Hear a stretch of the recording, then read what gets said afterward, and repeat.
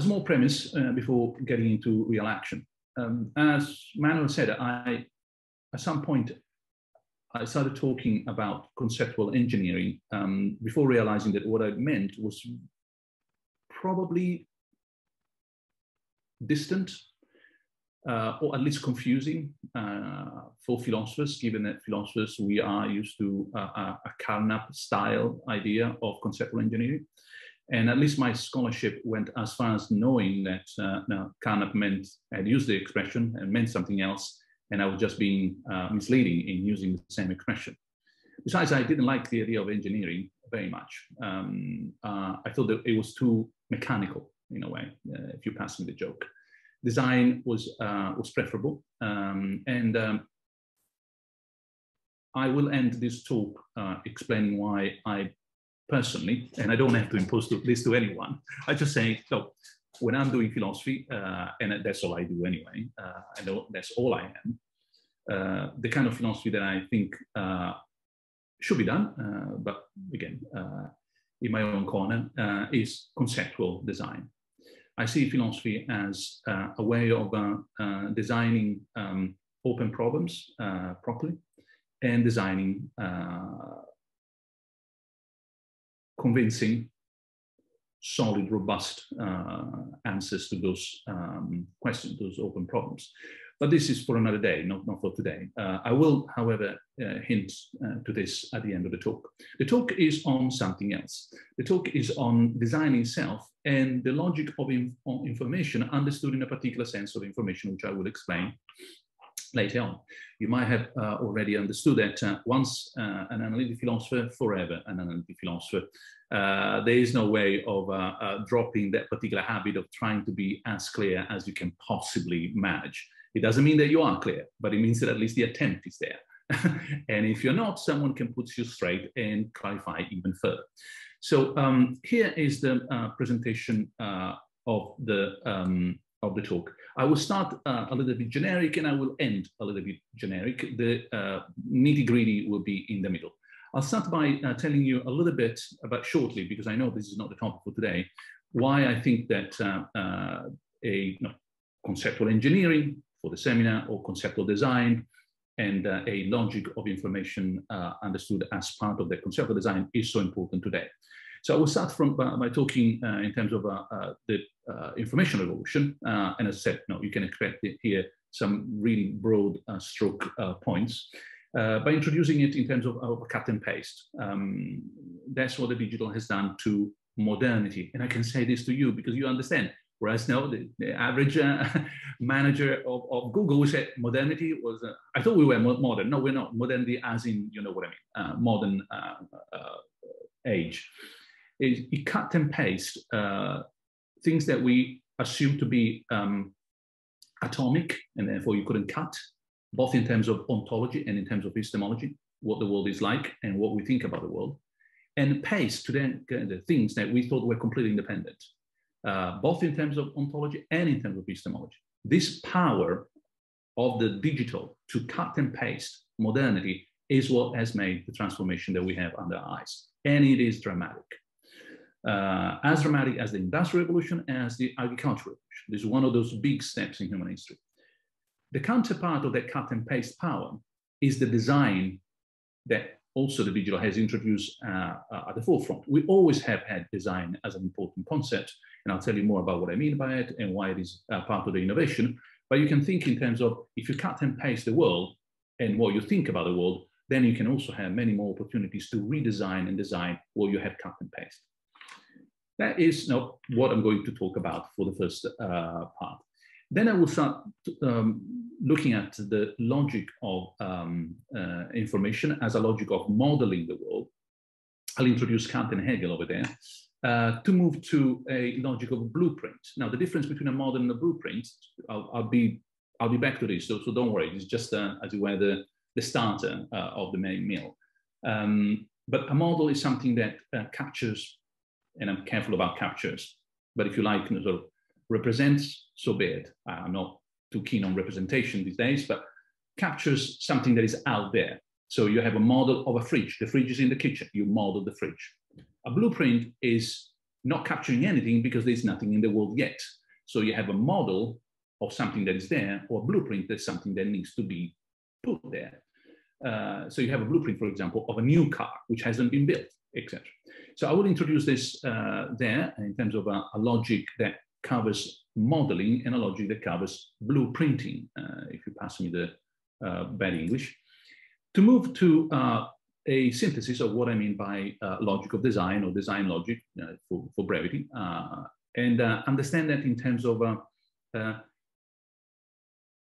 sufficing, which is a bad English, to make sufficient rather than necessitate. More on this, and finally a few logic symbols over there, but just shortcuts, nothing that should concern anyone who hasn't seen them before. Finally, to go, after the deep dive, back to the generic again, why it is important. Because the sciences that make a difference today, increasingly, are the sciences that do not represent the world, pass me the oversimplification, and pass me the polarization. When I was in high school, chemistry, biology, physics, life is there, the elements are there, the world is there, and they try to describe it. But they are the poietic sciences, sciences that build their own subjects, economics, political science, computer science. And so this movement from mimesis, representation, to poiesis is what makes a logical design so crucial today. And again, not because the past we haven't seen this. I mean, you can go all the way back to Plato, for goodness sake, and discuss this in ancient philosophy terms, but because of the prominence, the priority, the emphasis on this as opposed to other things. So honestly, there's nothing 100% new here.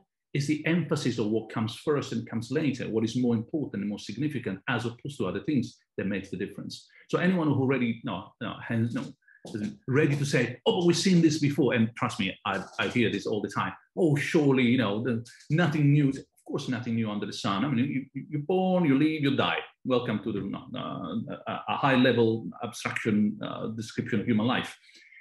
It's what you do in the middle, is the twist that makes the difference to a story that is largely the same, that I want to emphasize. And after that, reaching conclusion. Now, if you get lost, the map comes back. So just wait until the map comes back, and you are here will appear at some point. So as I promised, a little bit of quickly on cut and paste. So, and you can tell that I decided to abuse the fact that you are philosophers. So that's what I mean. I mean, the digital is re-ontologizing and re-epistemologizing modernity. It's a mouthful, and it's 100% clear. Not trick, French-like, big words, nothing behind. Nope. This is a former analytic philosopher talking. So trust me, there are concepts behind fancy words. Cleaving power. As you know, English has this funny word, to cleave, which means at the same time to separate and put together. To be honest and fair to English, is because it comes from German. Two words in German that meant exactly to separate and to put together. Then they started, when they were imported into English, they started getting the same spelling. And now to cleave means at the same time separating, but also putting together. Hence cut and paste. The concept is simple. I'll show you a couple of examples. They are big, and we could just have a single lecture on every single example I'm going to show you. So forgive me for the big talk that is coming. But cut and paste should be quite clear. Remember, things that we have inherited from modernity as a block, now separated. And things we have inherited from modernity, united as a separated, or completely independent, now joined together as if it were normal. Of course, there's always been in our own culture today, two sides of the same coin. That were not in the past. So I'll give you a couple of examples of cut and a couple of examples of paste, and then we move from there. Presence and location. Now, if you will remember your Iliad. Remember, if you are a Greek god and you need to go and fight under the wall of Troy, you need to move. You need to get there. You can't do this at a distance. No, there's no telepresence. No, not even for the gods. Okay, so it means that your location and your presence, where you are physically and where you can interact with the world, are two sides of the same coin. No longer. And in fact, to my students, in their 20s, this sounds like, what's your point, man? And of course, yeah, well, trust me, it's a novelty. Because for people who were born in the 60s like me, yeah, if you wanted to go do something, you had to get there and do it. Meaning, for example, that bank branches were built when presence and location were two sides of the same coin. That's why they're disappearing. And is it reversible? Unless you offer coffee. There was a consultancy with a big bank in the UK. Where they say, oh, what can we do? Do you offer coffee to people? Oh, of course not. Well, that's the only way of re-gluing together presence and location, as every bookshop knows. And it's not to make another penny. It's a philosophical move to re-glue together presence location, because the cappuccino, you had to come here. And just in case, yeah, I make a bit of money on the side, but above all, you are in the premise. You might actually look at the books. So you may imagine that this opens up huge issues in terms of logistics, but not for today. That's a cut. Another big cut is law and territoriality. For those of you who have an interest in philosophy of law, Westphalia onwards, 1648 onwards, we glue these two things together in a way that became so obvious. My place, my rules, your place, your rules.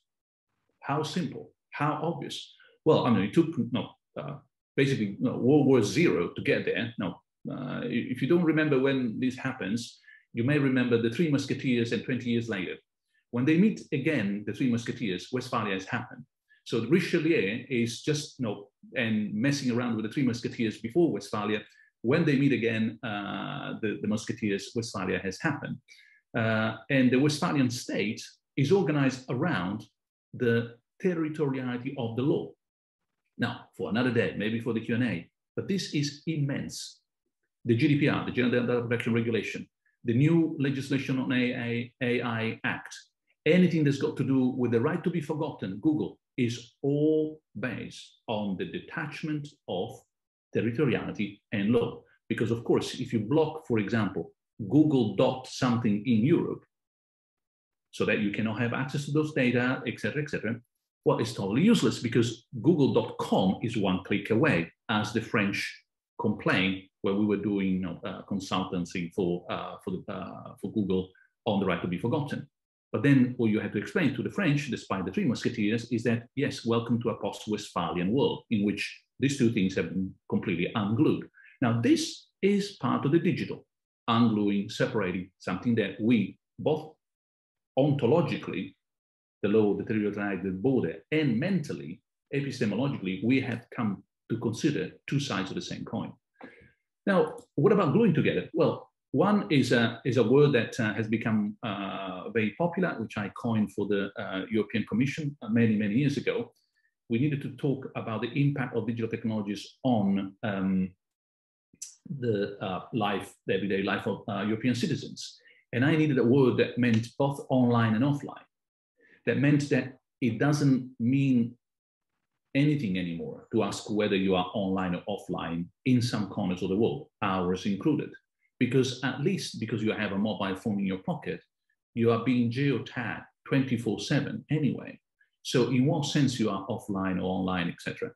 It's much better to start talking about the experience of an on-life continuum where a mix and match of these two things happen all the time. Or data and identity. The European legislation describes us as data subjects, literally. And this is, again, not for today, but if you see the conceptual design behind, is beautiful. The digital detaches the territoriality and the law, and therefore, how can you protect your citizens if the border doesn't count anymore? You reattach the data to the subject, and therefore you start talking about data subjects. So no matter where you are as a company, you have to abide by the laws, not in terms of gluing together territoriality and law, but in terms of a new gluing together of things that were completely separate, meaning data and identity in terms of personal identity and data subjects. This is the debate about privacy. So we stop here, but I hope you get the sense of how huge all this and how desperate people are for people like, forgive me for the self-congratulatory moment, for people like us. People who actually see these things and say, yeah, of course, I know how to do this. This is what I mean.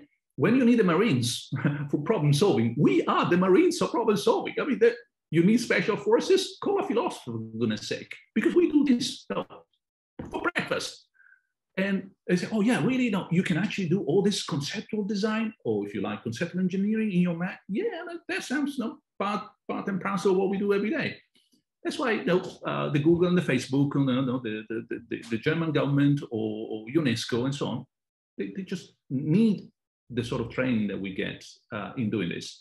Now, enough of self-congratulatory, that was the warming up. So what about design? Well, design, I told you, is the counterpart of the cut and paste. So one idea so far, digital revolution, cut and paste of modernity, 2 examples. So what? Well, we can do more because we have more cut and paste available. Now, for another day, but innovation comes in many forms, but there are fundamentally 3. You either invent something, the wheel, you discover something, America, or you design something, the iPhone. And every age, since we scratched the first cow on the walls of a cave, we've been doing these 3 things in different sort of mix and match. Discovery without invention is totally useless. What can I do with that discovery if I don't invent a way of exploiting it? But the invention, and this sounds vaguely Kantian, I hope to some of you, without design is unusable. I mean, I might invent something that is so cumbersome, so expensive, so resource greedy that, thank you, but. So you need to put all these things together in one go. Let me tell you something more about design and then back to these 3 components. So what is design? Design is defined in many different ways, and actually it's a shame. If you look at the shelf in the philosophy library, ideally, where books by philosophers on design are one next to the other, it is this big. 10, 15, make it 20 books that actually had design as a topic. Invention, discovery, you got libraries, okay? You can't be an expert now because there's more to read than your lifetime. You can become an expert on philosophy of design, I would say 6 months, 12 months, because there is not much. I don't know why. We seem to have been using as philosophers this concept like a Cinderella, behind the scenes all the time. To me, it's like information. Before start doing the work I did, it's not before coining the expression philosophy of information. It's not that there wasn't no work done on it. No, you must be joking. But we were using it as a tool, but we're not sort of conceptualizing properly how we were using it, what it meant, how did it work. So I'm sure there are many ways of describing what design is, and this, by the way, is a classic Italian example I couldn't sort of miss. I can tell you more why that is a good example in case you have questions. But you have an affordance, first of all. The affordance there was a leftover from the Second World War. Gazillions of those small wheels for small airplanes that nobody knew what to do with them. You have a constraint, one or more. You need to build something that is cheap, doesn't consume too much. You have a problem to solve. In this case, mobility, for a purpose. You want to have a good, say, moped or motorbike or something that transports people with those wheels. No, not too expensive. Maybe a couple of people. That's for a single person, of course. So you have a purpose, say, a business purpose, for example.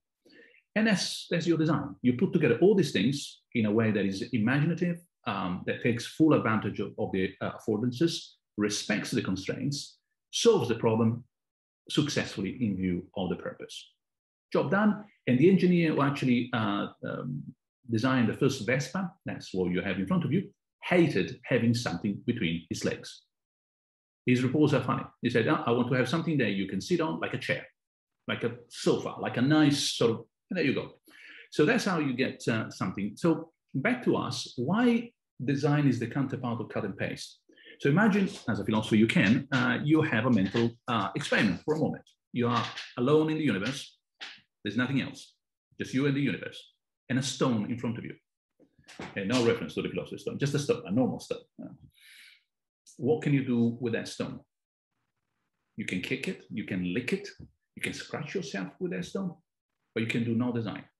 There's nothing to design with it because it's a single piece of something. But imagine there you cut and paste that stone. You got many stones.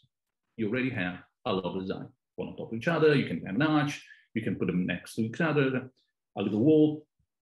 So I hope that this is sufficiently intuitive to understand that the more you cut and paste, the more you have affordances and the constraints are lower. At that point, the digital world becomes the age of design. But that's why, I mean, there's nothing mysterious. You lower the threshold of constraints, you put much, much higher the number of affordances that are in your hands, and there, all of a sudden, the added value to what we do is a design issue. Now, for another day, not for today, but how do you drive design, value-driven design, and everything else? That's for an ethics debate that is for another day. But design here means more than just industrial design, which I used to introduce to you.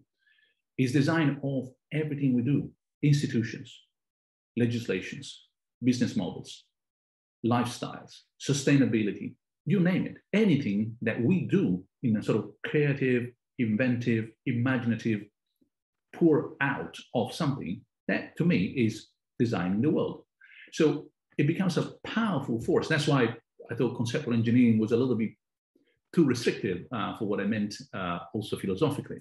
At that point, the counterpart of the digital cleaving power, detach or glue together, is design. And you have this bit of dialectic between how much you detach, how much you can reattach, and how much you can design.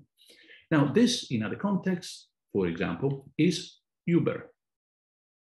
Uber detaches the driver license as a cab driver from the possibility of actually bringing someone from A to B to C. You detach those two things, all of a sudden you can design a lot of models. And when people start talking in industry of Uberization of a sector, that is exactly what they're talking about. Detachment, reattachment in view of a design that re-puts together things in a way that is innovative and hasn't been done before. But I told you that this is warming up to the real business that we want to cover today. So innovation is like a stool. It took me a little while to find this picture because this is a stool with a leg that is longer and forward. Today, that stool, the leg forward, is design, but discovery and invention have to be there. Don't get me wrong. I mean, you don't get the iPhone without discovery and invention at the same time. It's just that what drives the innovation is the design. And I've already mentioned the iPhone too many times, but no, if you look at the back of the iPhone, it says design in California. That's what matters. Wherever you make it. Today is made in China, tomorrow South Korea, now maybe one day in Scotland, another day in Italy. It does not matter where you make it. It's that the design in California that makes the whole difference. So we live in an age of design.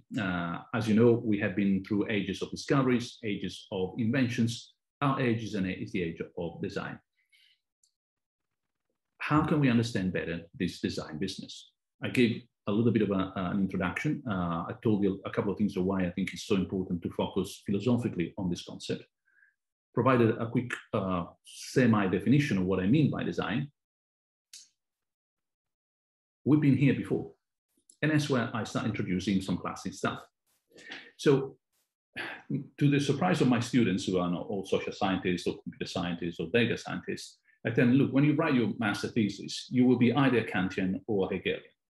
You will either be looking at the reasons why something is the way it is, conditions of possibility, transcendental conditions of possibility, or you will be looking at whatever you have and what puts that system in some kind of equilibrium, what tensions, what conflicts need to be resolved. I'll tell you more about this much more specifically, but those two sort of logics, and I call them logics in a sort of very modern sense, not of course, sort of conceptual logic. These two mechanisms, if you prefer the expression, have dominated modernity and also the way we do even science and research these days. Now, of course, we don't speak in those terms, but pretty much I hope to convince you that that's the way it is. So here is how to present it more analytically. So Kant's transcendental logic, conditions of possibility of a system under investigation. What goes hand in hand with that? causal and genetic forms of reasoning, identification of necessary and sufficient conditions, past-oriented analysis of what must have been the case for something else to be the case, the natural sciences. That's what you get. By buying into that Kantian perspective, you immediately know that's the package, so to speak. All of a sudden, you're talking about physics, you're talking about that kind of world, chemistry, biology, and so on. How does it work more specifically? So you have some kind of system in the world. It could be stars in the sky, whatever. And you have a purpose why you're asking the questions you ask. This is fundamental, and I hope to go back to this if you need to. That purpose determines a particular specific level of abstraction at which you are analyzing a system. So imagine the system is a building in town. Your purpose is navigation. Your level of abstraction is, can you tell me how to get from here to there and reach that building? Or if that is your purpose, then the level of abstraction will be geographic conditions in town, move from here to there, traffic light. And someone will say, no, look, yes, of course, no, go here, there. So the system, for example, at this stage, it doesn't matter what the system is that building there? Now imagine that someone says, oh, is it the same? Is it the same system? So if you are navigating, say, yeah, no, it doesn't matter. No, don't worry about it. It's that building. But so, no, look, it's not the same. It doesn't matter. When you reach that building, turn right. But it was a hospital. Now it's a school. I don't care. The purpose is navigation. But if the purpose is, no, I need to know what's going on in that building, well, the level of abstraction is completely different. It's no longer navigation, it's nature of the system in question. Change the purpose, not navigation, but for example, knowing what's going on in the building, you change the level of abstraction, you change the system. Oh, by the way, what I'm doing here is 101 formal methods computer science, okay, just in case. You think that this is possibly obvious? Let me ask you the next question. Is it the same system? Who is asking? The taxman? No. Yes, it is the same system, my dear Theseus. I don't care about your ship. Is it the same ship? You get to pay your taxes. Collector? Not at all. It changed all the fucking planks. This is a completely different piece of something. I'm not going to pay for that ship the same price. So the question, is the Theseus ship the same or not the same? Stop asking empty questions. Without level of abstractions, that question has no answer whatsoever. It's a game. It's a game for philosophers who want to waste their time. This is not relativism because, of course, depending on the purpose, you can judge whether the level of abstraction is adequate or not. So there is a way of comparing, but you need to give me a frame. Once you have that, that particular level of abstraction generates a model, a description, to put it in non-philosophical terms, that captures some kind of structure of that particular system, okay, which belongs to. So this is what we normally do in any modeling, in the pretty trivial sciences outside of the world, engineering stuff. I'll come back to this in a moment. What about Kant? Well, Kant will tell you that what you need to do when you look at the structure of the system is to look at the conditions of possibility. So if that is a fridge or a building or the planetary system, whatever, how did he get there? How come it's that way? What are his conditions of possibility, etc. Fine. What's the difference with Hegel? Well, in a moment, Kantian logic, conditional possibility, you get the system and you go back in history, so to speak. How about the dialectical logic? What is the study of dynamic equilibrium? Something that people would probably be horrified, but it's pretty much game theory. What's the best way of getting here? Of course, in a sort of German, sometimes unintelligible sense, but if you read Hegel from that perspective, it makes a lot of sense. So what you're dealing with is polarized and procedural ways of reasoning. You identify contrast, their resolutions, present-oriented analysis of processes, mutual interactions, social sciences. You don't find Kant very popular among social scientists, but Hegel is everywhere. Political science, economics. How come? Well, because you're looking at the system, you're looking at the equilibrium, and you have a bit of a dialectical logic where you can start making sense of this against that, and you can get to a synthesis and so on. It makes a lot of sense in a sort of gentle way of doing this. So you still have the same kind of pattern, but you look at the condition of stability of the system, no longer the conditions of possibility. Not how it got there, but how can it keep being what it is? Say international relations. How come the China-US AI as a weapon, etc. Dialectical, etc. Kant, not so much. So Hegel, the system and how the system stays, as it were, on itself, running in place, if you pass me the metaphor. You can see there's something missing. I already told you what it is. Fast forward, blueprint. What I told you so far is enormously popular. It works well. 2 fantastic chapters, 2 tools in our bag, and I'm not criticizing. I'm just saying, fantastic, great.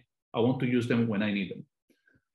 You find them, for example, in great philosophers, Marx, trivial, or Husserl, with Kant, in case Husserl was not under the radar. And they are not incompatible. The double negative is not just an English way of putting it. You read Foucault and it's just not incompatible, meaning they mess around. You read Foucault and one time is a bit condition of possibility, another time is about conditions of equilibrium, and he mixes around with plenty of analogies from geography, things that move but don't move, they come from somewhere. Oh, a mess that, but if you have these 2 perspectives, okay, he's being Kantian today. The next chapter is going to be more Hegelian, and they're not incompatible, but you need to be a little bit gentle with interpretation, more or less. That's my best way of saying Foucault. But they both investigate things that are already there. And they don't know me like classic glasses on your nose. They're like, dirt. So the natural universe, human history, one, the other, a mix of the 2, but they're not meant to help you to put things there. They're not logic of design or something that hasn't been already created. So they move from the system to the model, as opposed from the model to the system. So neither is a conceptual logic of construction, of poiesis. And by the way, just to remind everybody here, is an Oxford philosopher talking, or the analytic kind, or the realist kind. No funny things about the world is not out there, etc., etc. I'm talking about building what we conceptually have in our minds in a very concrete way and building the world around us. So they move from the model, now understood as a prescription, as a blueprint, to its implementation as a realized system. That's the missing step, the third step that we need to add. So what we need here is a design logic of conditions of feasibility, not just of possibility, Kant, or stability, but how can I build this? Can I actually do this? Now, mind that another concept that if anyone wants to write a PhD thesis on it, now the world is yours, trade-off. Everybody and his uncle use that concept. No one really knows what they're talking about. Oh, yeah, of course, we need to have some trade-off. Many. But that's the idea of a feasibility of a solution where some trade-offs and pro and contra and equilibrium, but in terms of building that, not just in terms of what is already there. Oh, by the way, I'm presenting this as if there were 3 separate things not interacting. But of course, as I told you about Foucault, then all these things get mixed on the same dish. But better separate first and then mix rather than make a big soup and not understanding anything. So how does that work? These conditions of feasibility. The model at this point is a blueprint, just to have a precise word that doesn't lead us into confusion. Here's what it looks like. You don't have the iPhone. You have a purpose in mind. You are Steve Jobs. You have a particular level of abstraction. In that case, the level of abstraction is the level of abstraction of a user-friendly blueprint. That's the blueprint, the actual blueprint of the iPhone 5, as you can read. The level of abstraction generates the blueprint, identifies a particular kind of structure, the conditions of feasibility, and you finally build the object that you didn't have before. There's no Kant, there's no Hegel here. There is a logic of design. This is not transcendental, it is not dialectical. It can be combined with, but it's sufficiently different beast. No, it's not a mule, it's not a horse, it's a zebra, okay? Sufficiently different to say, well, it's a kind of different animal here. That's just because he has 4 legs and looks like a horse. No, we shouldn't get confused. Fine, so at this point, we have from the model to the system, from the system to the model, and the system staying on itself. And we have the whole thing put together. So these are, to me, the 3 conceptual logics of information understood as information about something. either model or blueprint, depending on how you want to. Of course, information has many meanings, and trust me, we can waste an hour just talking about that, but not for today. If you don't like the word information there, just replace it with model/blueprint, and it will be the same. I don't see any other logic here missing, but no, who knows? Maybe someone will come up with something else. But either system, is understood in terms of how you got there, how it stands there, or how you put there in the first place by having not the system already there, but building the system from scratch. So to say. What's the logic behind this? How does it work? And that's the thing that when you start looking at other people, surely we're not the first ones to talk about design and the logic of design, etc. So I found, among many other things, this particularly helpful. I hope you share my view, but if not, please feel free to investigate around the world. These are the 5 phases of design presented by the American Institute for Architects. And I think they are adaptable to almost any sort of logic of design. First of all, you need to have something. Well, that's obvious. In that case, a house, shall we say. Then you need to focus, phase 2. Define the system scope, features, purpose, functionality. I will call them requirements next, because I'm going to use terminology that is inherited from software engineering, but the same idea. What they call focus is for a software engineer requirements. Then you need to implement those requirements, design the system, shape it, build a house. Then, of course, you build the whole thing and you live there physically, and you live there, occupy, and start again if it doesn't work. And so the 2 phases, 2 and 3, to me, they represent the element that we need to understand the logic of design that I've spoken about before. How you define the system and how you implement the system. And to do that, I said, I'm going to borrow something from system engineering. That's one of the many legs or many hats. That's less disturbing that I wear. I'm also in the computer science department over here. When you specify a system that needs to be designed to a software engineer, but any engineer, they will ask you for requirements. Essentially, what do you need? So you are a customer, and I'm the engineer. You come to see me and say, look, I want you to build, say, a network of ATM for my bank. Okay, what are your requirements? For example, safety, usability, cost, accessibility, and so on. So all these things that need to be there for the design to be successful. So the requirements need to be satisfied by the build system. And that to the logician already rings a bell, the satisfaction thing. So we can shorten this. These are all shortcuts. And if you don't like them, drop them. And it's just instead of using a lot of English. So you have the specification for the system, spec of S as system, defined as a set of requirements, and it's a final set. You can't be vague because no, you are the bank, I'm the engineer. I need to know how many and exactly what requirements you have. You can't come tomorrow and say, no, sorry, drop 2 and add 2 more. That's a mess. So it's not an open-ended set of requirements. It's from 1 to n set of requirements that sort of apply to the particular system. Good. A bit of effort now, because the requirements, again, Wikipedia level, they can be functional or non-functional. And that's what I think it's useful to introduce at this stage. The example is trivial, and actually that is the real design of the first refrigerator, functional, 1901. Some requirements are non-functional in the following sense. They tell you what the system is supposed to be, not what the system is supposed to do. Next slide, I'll show you in a moment. So for example, a refrigerator's non-functional requirements is that it has a compartment, is thermally insulated, and easily accessible in order to store food. It's a design requirement. You can get it immediately. But it doesn't tell you what it does. It tells you how it is shaped, what it's supposed to be as opposed to what it's supposed to do. It doesn't tell you anything about cold or hot or anything. But then that's the next step.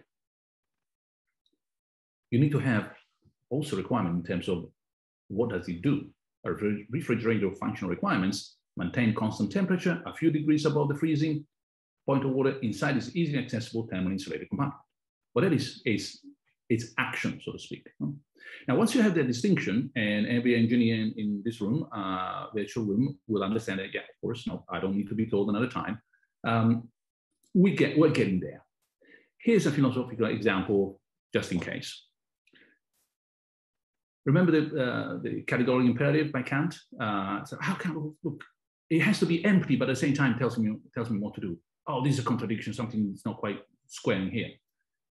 Well, if you interpret it as a formal motivational feature for an agent's behavior, then you're understanding Kant in terms of functional requirements. What to do as opposed to what to be. But from a system design, it's way more consistent with the Kantian view that I can't tell you what to do, but I can tell you what kind of agent to be, to interpret that as non-functional requirements, like universalizability and non-instrumentalization. So these two features of my actions, they don't tell me what to do, but they are a description of what to be as opposed to what to do. So they're non-functional as opposed to functional. Now, whether you find this intuitive as I do, but you can tell I've been doing this for too long, or what the heck is going on here, I leave it to that as a simple example of how you start reading with this perspective a lot of philosophy from a very interesting point of view. Back to us, what do we do with this? Well, remember, we need to put now all together. We have a purpose according to which we are designing a particular system. The purpose determines the level of abstraction at which we will describe the system. I can tell you much more about the level of abstraction methodology. Let me just warn you about one thing. It's not ontological, first of all. It doesn't tell you that that's the way the world is structured. No, it just is a framework, literally. It's an interface, as a strictly speaking, through which to interpret the world. And unfortunately for the terminology, not mine, it comes, as I said, from formal methods in computer science when you need to analyze systems or build systems. Levels are not hierarchical. So imagine two levels of abstraction about the same house, that's the system that you want to describe in this case, and one is the architects, the other one is the buyers. They're not one on top of each other, they're not hierarchical, and you could have another one which is the collector, and another one which is the city council interface. So imagine level abstractions as interfaces. There is a way of formalizing also dynamic interfaces. They are called gradient of abstraction, but all this is extra stuff that we don't need today. Just think in terms of level abstractions as interfaces, which are selected for a particular purpose because you want to address a particular question or particular problem. Then you have some requirements in terms of resources. Now, for us, will be conceptual resources. I often said in the past that if you are a believer and you believe that God exists, that is an immense resource for philosophy. It's amazing what you can do once you have the existence of God in your design. At the same time, it can be a big glitch because the Theodician problem is a design problem for your system because you have a God, you have those features, and that doesn't square well, for example, with human evil and natural evil, etc. So not so easy, but that's the kind of sense in which philosophers have conceptual resources to put at play one kind of requirement. Then you want that particular system you're designing to do something. The function, remember the functional requirements, more requirements. And then you have a particular architecture. Remember the fridge is done it's built in that way. It's like that, no like that. More requirements. So resources, architecture, functions, they all lead to a global sense of what requirements you have identified. Once you have the top over here, requirements business, then you know what you're facing. You know what it takes to get down that particular road and build, design that system. The system is finally the object of your design. All this helps us to understand a little bit the logic of design as a logical requirements. Let me show you the previous slide. You can tell that everything here is determined by requirements. What is required for this to happen, for this to be designed that way, for those resources to be used properly, I didn't put there the affordances, but you remember design, etc. So it is always, it seems to me, a matter of requirements. So if anyone wants to discuss the logical design, he should really get that in terms of a logical requirements. So here comes 3 or 4 slides with a bit of text. So what relation is there between a set of requirements and a system that implements them, makes them real in the world? Now, we know that this turnstile, the semantic turnstile, so to speak, indicates satisfaction in a normal logical context.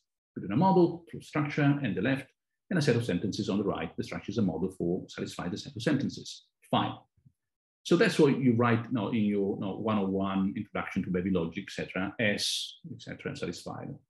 But the requirements have the opposite direction, so to speak. You got the requirements first, which then are satisfied by the system, not the other way around. When the system is not yet there. At some point, when it's there, of course, the arrow goes in the other direction. So if we want to have something that goes visually, so to speak, just intuitively, for the ease of discussion for us, that has the requirements leading to, then that relation of conducing to S, we can put that sort of symbol there as a little help. And that word is horrible. Makes sufficient or sufficientizes something. But no, we philosophers are used to other horrible words like necessitates, and it's the counterpart, so to speak. So this is not deduction, of course, it is not induction, and it's not abduction. So if we need a word, maybe not, but it's conduction, if you like. So the requirements on the left conduce to the system to be designed on the right. Now, there's a bit of a story here to make the talk a bit light, and then I'll come back to something more serious. A long, long time ago, I know this is on record, so apologies to the students who were subject to this little torture a long, long time ago. A long, long time ago, in a different galaxy, I was a college tutor in Oxford, and you had to select candidates for philosophy courses. And one thing that I used to have repeatedly is the following question. Please define a chair. And you wouldn't believe how difficult it is to define a chair without getting a puff, a stool, an armchair, or something else. Back to us. If you have as requirements, seat one person, only 2 requirements, they conduce to a variety of objects, a chair, a stool, and a puff. They all are there satisfying backwards the requirements. And to put it in terms of chronological perspective, those requirements sufficientize the chair, the stool, and the puff. This will come back later when there will be an Anna Karenina moment, but more on that just in a while. So, because I taught logic for 15 years, you can't resist. So what happens if I don't have any requirements? No. You get just an S, just the system. S is made sufficient by the empty set of requirements. No requirement is provided about what is to be implemented. So basically, you get S for free, which is very suspicious. It's kind of anything goes. Whatever you do, S pops up, gratuitously. Strange. What about if you make a bar on the sufficientizes something? You can't have that system. It's impossible. Then you move, of course, to many, including boundless requirements and inconsistent requirements. Bingo, you don't have a system. You've got a requirements in which something has to be at the same time read and not read. Sorry, I can't build that object. So there is no system such as.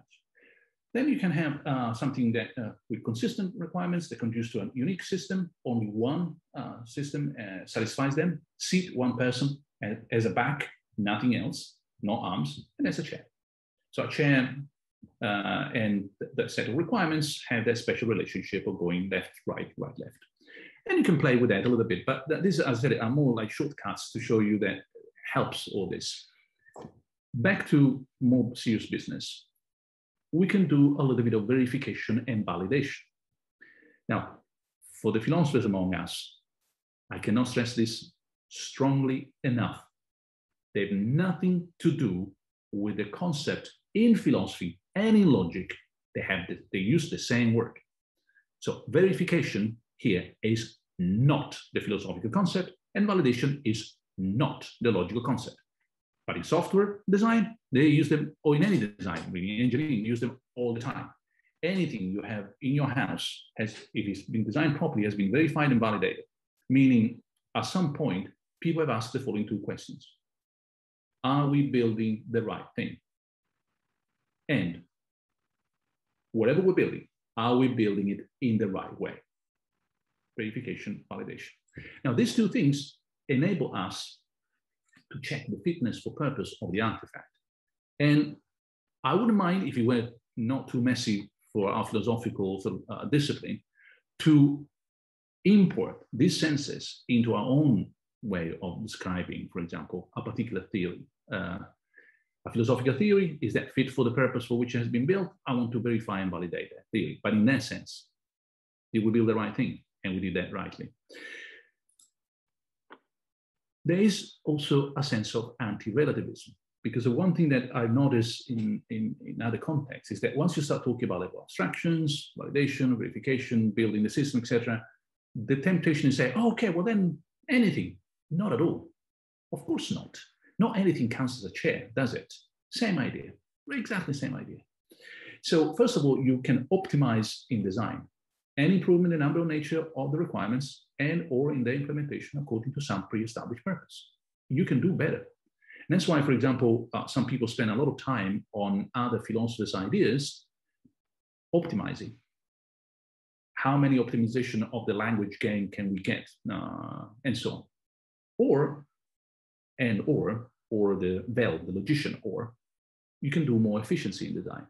Implementation of a set of requirements such that it is impossible to satisfy any of them without satisfying a little bit less some other. For those of you who are used to the jargon, that's Pareto efficiency. You can't do any better than that without someone being dissatisfied with the new solution, no, etc. Optimization and efficiency work against relativism. But the main thing that works against relativism is to fix the purpose for which you have the level of abstraction at which etc. forwards. So at this point, allow me to start landing the talk with more general points. Why all this is important? Why a conceptual logical design today? Well, first of all, because our knowledge of the world is increasingly constructionist, not constructivist, in some French weird way where there is nothing, is all a social construction, whatever you want, my interpretation, your interpretation, and at the end of the day, it's always the fault of a white man enlightenment kind of business. I don't think so.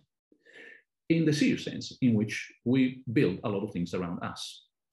Our institutions, our business models, our artifacts, even our lives, even our own identities are a matter of design. So our moral actions and so on. A lot of that is a matter of construction in the very concrete, strong sense. And some of the sciences that we have around already anticipate this. They make a biggest difference in our lives. Computer science and economics, they build their own subjects. They don't just study their subjects. So this means that, and that's, and again, for another talk, another day, another time, when you hear people talking about Galileo and the famous phrase, so now, the book on nature is written in mathematical language. 2 points here are fundamental. One, he meant something else about mathematical language. In fact, he said mathematics. But what he meant really, if you read the whole passage, he meant geometry. We moved away from that because Descartes, the algebraization of geometry, then the arithmetization of algebra, then the logicization of arithmetics. And that, today for us means, oh, numbers. No, he meant really triangles and shapes and so on. But having said that, that is amazing because until Galileo, the view was that God, the architect, the designer, was writing essentially 2 books, the Bible and the universe. One semantics, the other one ontologically. No, actually putting stuff there. What he does is, for the first time, as far as we know, is that he puts together with God's writing, humanity's reading. And that is the real novelty. Otherwise, no. The fact that the book of nature is written in mathematical language, that was not very innovative. It's the reading that we have, all the science that we do. And that shows the first half of the journey. Science as a mimetic or reading enterprise. But increasingly, we are writing the universe. When you talk about computer science or AI, we are adding, in the metaphor, new pages to the universe, mathematical language and so on. So at that point, the writing is done by us. And once you do the writing, there are a couple of things that we cannot explore today, but fundamental. One, the classic Introduction to Philosophy of Science textbook is missing a big chunk, because the classic Introduction to the Philosophy of Science textbook is on mimetic sciences. And most of the time it's about physics anyway, or perhaps a little bit chemistry, a little bit biology, but it will not, or very little cover normally things like law, economics, computer science, architecture, the sciences that are actually not poetic.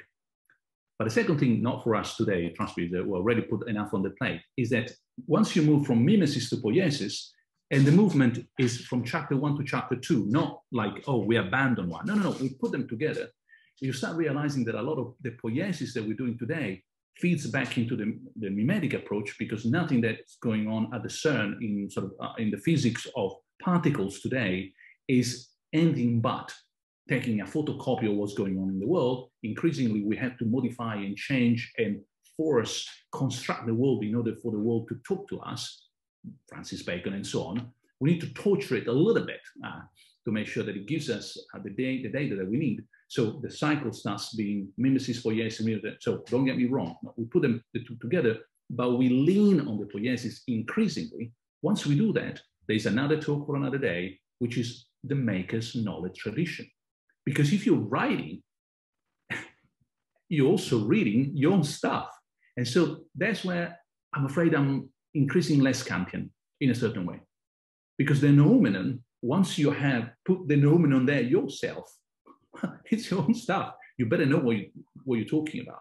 Now, this goes against Plato and against Kant. Plato, because of course he hates technology and loved epistemology. So the better guy who knows something is the guy who actually uses it. Well, try to explain that to anyone who has to fix this mobile phone.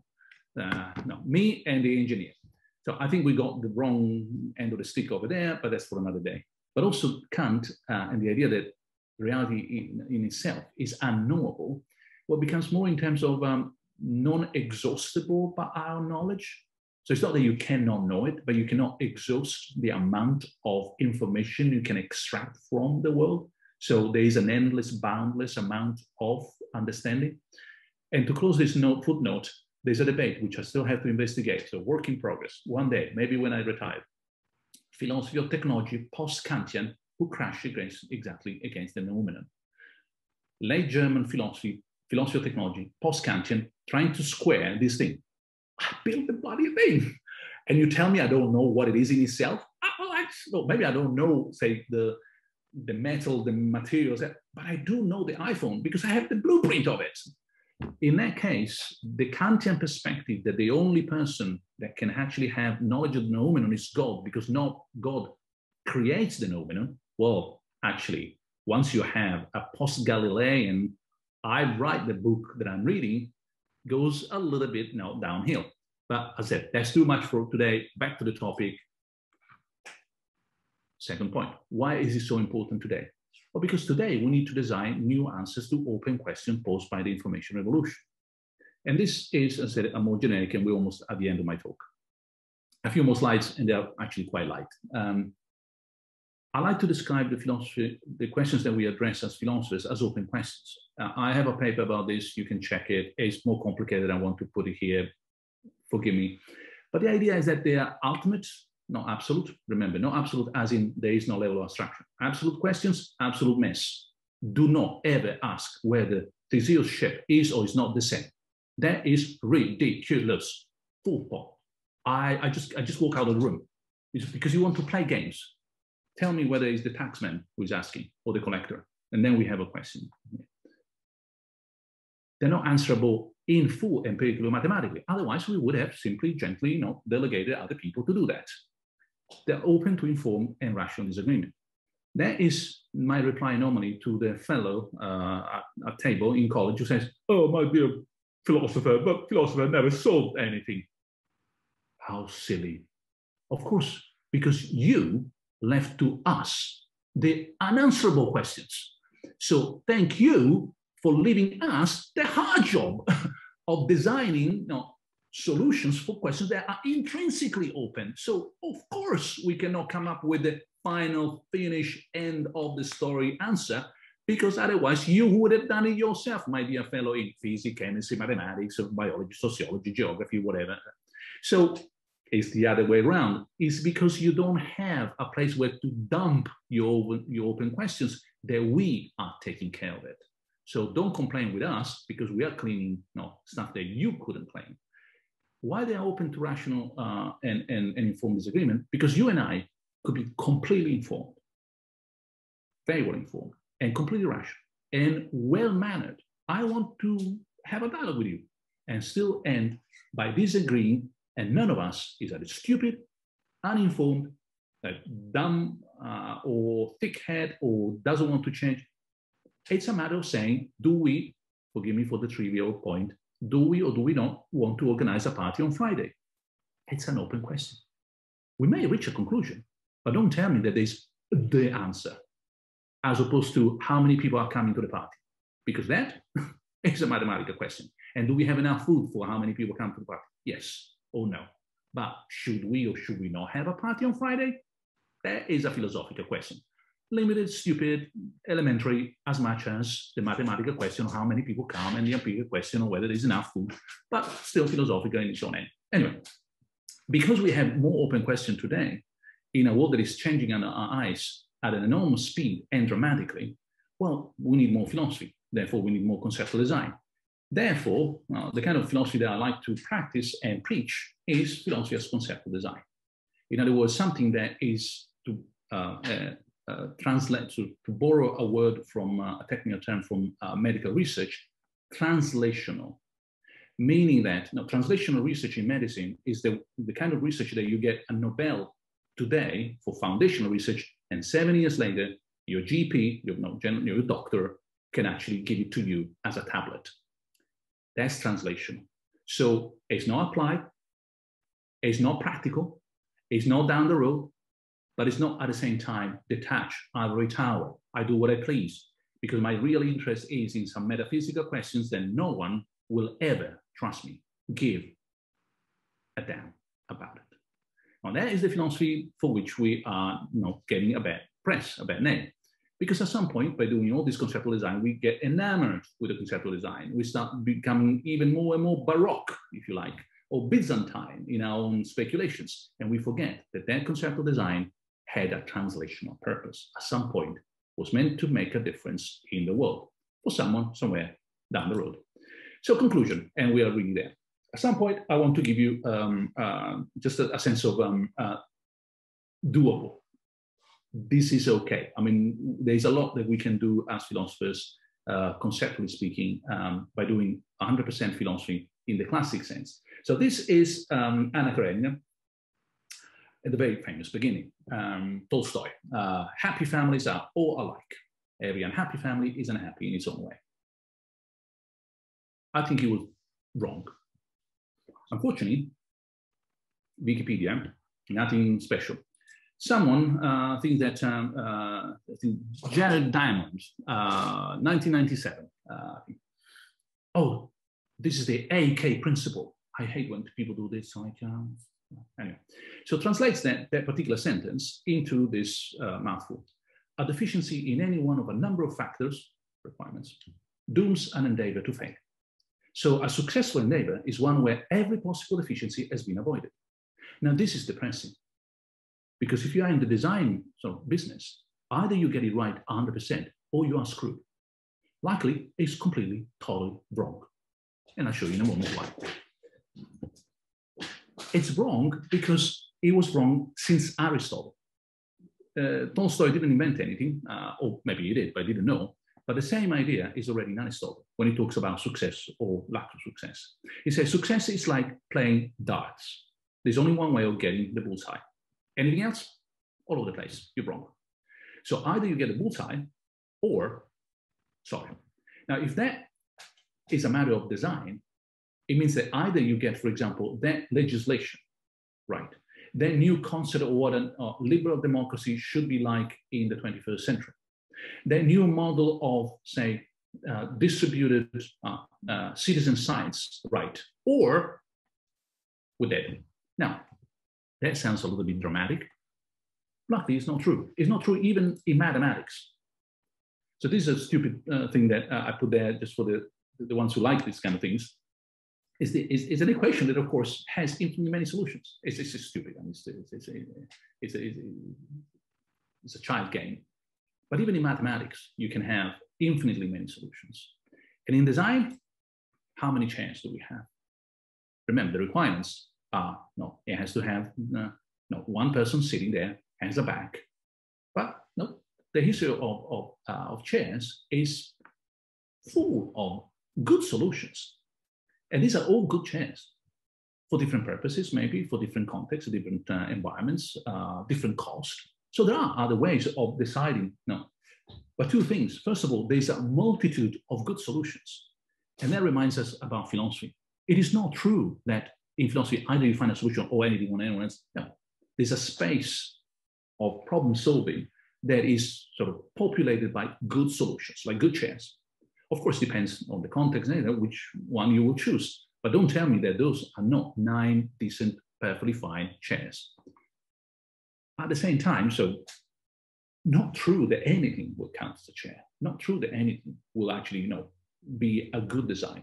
So I think that a better way of rephrasing the AK principle, if you want to be fancy, is that every unhappy family is unhappy in its own way, fix their way, and it will be happy like no other.